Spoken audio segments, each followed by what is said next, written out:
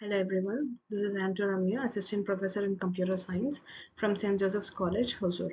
In this video, we'll be seeing about functions in Python. Functions, they are a set of statements that is going to perform a particular task and it is going to give back some value. So if you're having large blocks of code that you can neatly split it up into manageable chunks, means if you want to make it a subtask, there is a bigger task, you are going to split it up into subtasks. You're going to find a solution for the subtask which is going to result as a solution to the bigger task. So that can be done through functions. And functions can appear in three ways: declaration and definition. Where there is an example, def is a keyword that tells you that you are beginning a function. And after that comes the function name. So here the function name is foo. And after that we have the parenthesis where you will be having your parameters or arguments. Then colon tells that you are beginning a block. So after colon, when you move on to the next line, you should give one tab space. That is four spaces together. So it denotes the content inside the block. So here inside the block, we are just giving print and we are printing a string. The name is bar. The second one is function object or reference. So here the function object is going to be the function name itself, that is foo. And then we're having the function call or invocation, means we are going to call the function. So the name of the function, if it is having any parameters, that value also we will have to pass. So here our function foo is not having any parameters, so directly we are just giving the function name along with the parenthesis. So how to create a function? So def is a statement that denotes that you are creating a function. So the syntax is given here. You can see def and the function name. Def denotes the beginning of the function. So after that, you'll be giving a function name, and within brackets, we'll be passing values to the function. That it is called as parameters or arguments, anything. So, and then we are having a colon telling us we are beginning a block. So from this def keyword till the block, you can see we'll be giving one tab space, that is four spaces, to denote the content inside the block. So here function documentation string, function body suit. So till wherever we are giving this four spaces, it is called as function body. So see the example, def greet name print, we are printing hello and the name that we are going to enter. So this is the function. The function cannot execute alone. So we need to call the function. So in other programming languages, we'll be having a main function from where we will link all other functions together, so it will get executed. So here in Python, there is no specific main function, but we are not going to give the name main function, but we also have to call the function from somewhere. So outside the function, we are calling it. So here the name of the function is greet. So from here we are giving greet Alice. So this Alice is the value that we are going to pass to this variable, that is parameter name. So here the name is going to accept this value Alice. So now inside the print statement, if you see within double quotes, hello is given. So hello will be printed, then name. So this is the parameter. So here this value will be substituted. The value is nothing but Alice. So hello Alice will be printed. So there is no specific difference between declaration and definition in Python. Both are same. So both are going to start with the same keyword def. So it is like declaration and definition together. So next one is forward reference. So even before you create a function, you can call the function. So that is only called as forward reference. Let's see an example for that. Def function. So then this is the name of the function. Return add numbers of 3, 4. So here add numbers is a function that we have not declared or defined previously. But if you see the next line, we are defining the add numbers function. So this is called as forward reference. So here this is the first function. The name of the function is func, and there is a second function. The name of the function is add numbers. So def add numbers a comma b. So inside the function, only one line is there. Return a plus b. So from where the execution will start is from here only the execution will start. The result is equal to function of. So from here the control will call the function func. Okay, so here what we are going to do, return add numbers of 3, 4. So from here this add numbers function will be called. So this 3 will be passed on to A and 4 will be passed on to B. So A value is going to be 3 and B value is going to be 4. So 3 plus 4 is 7. So it will return 3 plus 4, 7 to here, func, this function. So again, this function is also returning the value. So where it will return is from where it was called. So from here only it was called. So this function, what it is returning? It is returning 3 plus 4, that is 7. So that return value is going to be stored in the variable result. So in the next line, print result is given. So this result will print 7. So next one is function attributes. We can add attributes to the functions at runtime, but those attributes must be added inside the function itself. So let's see an example. Def greet of name. So we are having one parameter inside the function greet, that is called as name. So print hello name. So next one, greet dot message. So we are adding another attribute called as message inside the function, which we have not already created. So greet dot message, welcome to the program. So now outside the function we are calling greet user. So this will print greet and this will print hello and the name, that is user, hello user.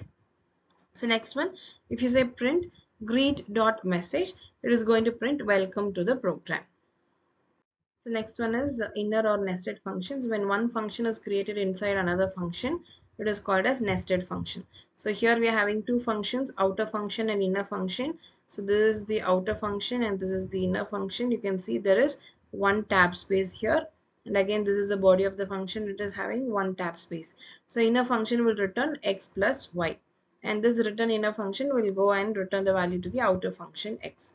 So result is equal to outer function of 10, 5 we are calling. So one value will be passed here and other value will be passed here.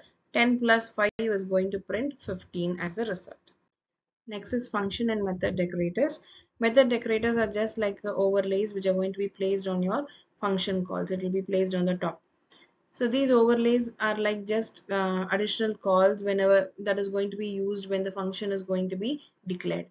So you can see the example def my decorator of function, and one more thing, that decorator uses the at symbol in front of it.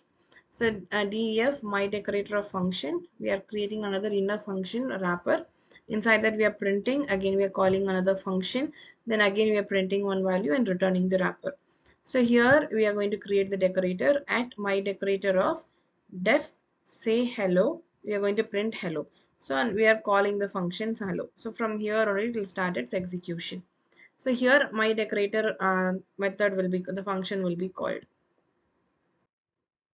So this is another example of decorator.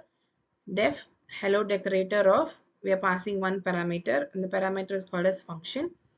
Def wrapper, this is another function, inner function. Print hello before the function call. Then we are calling the function. Print hello after the function call and we are returning the wrapper. So now we are going to create the decorator. We are going to call the decorator at hello decorator. Def my function, print inside my function. So all the functions we have created. So now we are going to execute it. So first we are calling my function. So from here the my function will be called. Okay, so my function starts with hello decorator. So it will go to the hello decorator. What is there inside the hello decorator is this one, hello before function call. That will be printed. Then from here we are calling the function. So it will go and call the function and print inside my function. And again from here it will come back here and print hello after the function call. Return wrapper, so it will stop. So next is function operator, the parenthesis, the round brackets, that is only the function operator. So inside that only we will be passing values to the function. Those are called as parameters or arguments. So next one is keyword arguments. So let's see an example directly. Def greet of name comma age. So we are passing two parameters. One is name and other one is age. Two parameters are there. Print hello name, you are age years old. So the parameters are here, name and age. So now we are going outside the function to call it.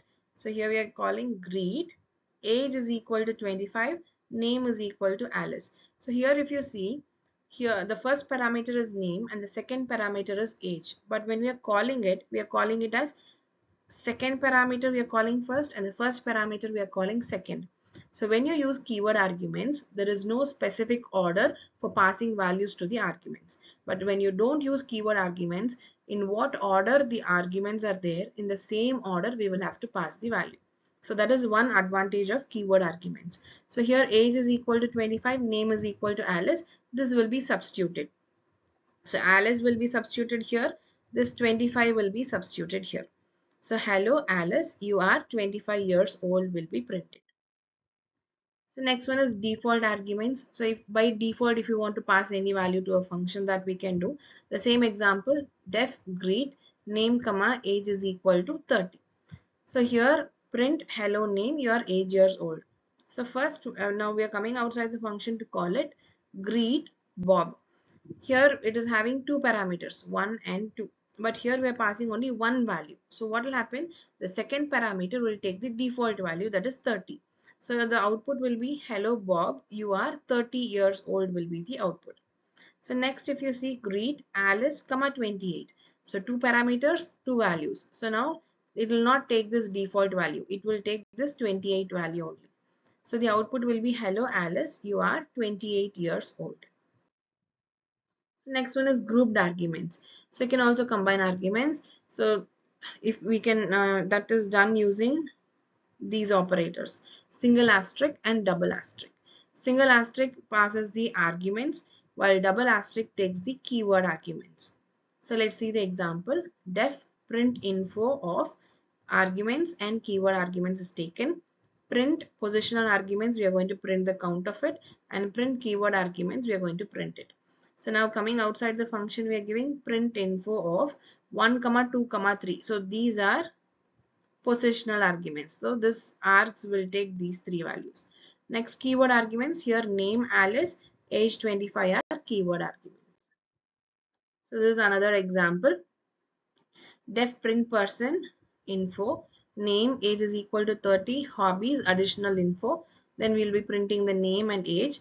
If hobbies are there, then we will print the hobbies. And if additional info is given, then we are going to print it using a for loop. So for key comma value in additional info, because we don't know what additional info will be given. So we have to take the variable that they are passing as well as its value. That is why we are taking it inside a dictionary, key and value. So now we are going to call this function. So the first example for calling here, if you see print person info, name is equal to Alice. So here name will be substituted as Alice. Age is equal to 25. So this 30 won't be taken. Age 25 will be taken. Hobby 1 is reading and hobby 2 is traveling. So here if hobbies, it join hobbies. So it will go inside that. So name will be Alice, age is 25. Hobby 1 is reading, hobby 2 is traveling. So that is how the first info will be stored. Now see the second example. Print person info. We are just directly giving Bob. Next we are having hobby 1 is playing guitar, hobby 2 is hiking.